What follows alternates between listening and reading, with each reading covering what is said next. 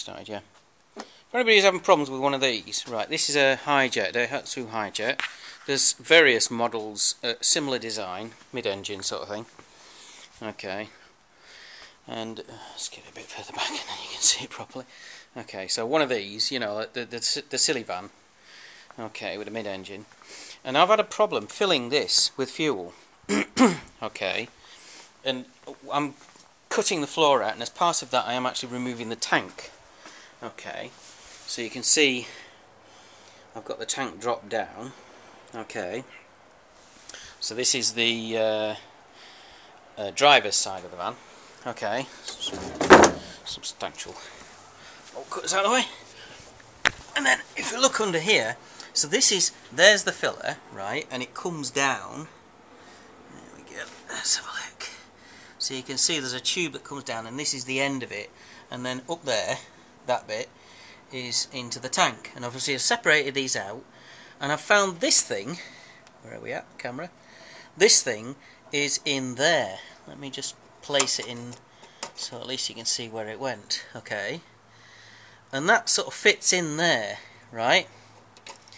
And what it is the idea, I think, of it, right, is it's supposed to be a backwash valve, right? And you can see now that it's shut. Okay, and then if I turn it over, the gravity will open it, yeah? But you can also see this thing here, it's just fallen off. Okay, so that's open, right? If I turn it the other way, it shuts, and that works fine. What happened is it got jammed in the shut position.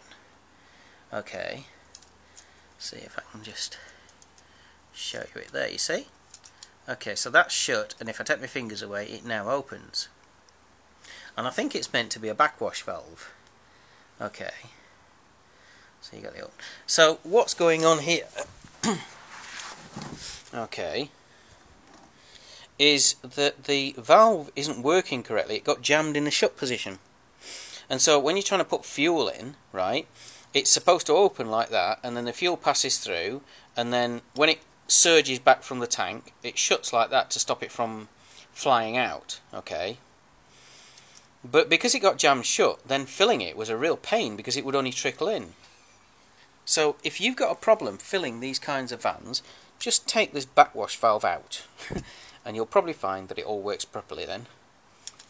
Yeah, I don't know what I'm going to be doing with this one, and if anybody wants this one, because this one's I've just taken a rubber seal off it, and that should make it work correctly now. If anybody wants this one, they can have it, because I don't want it. Okay, I just thought I'd show you that. Okay, there you go. See? And it goes in that tube there, the one that you can see nearest to us. Goes in the end of there. Alright, I'll post this just in case I'm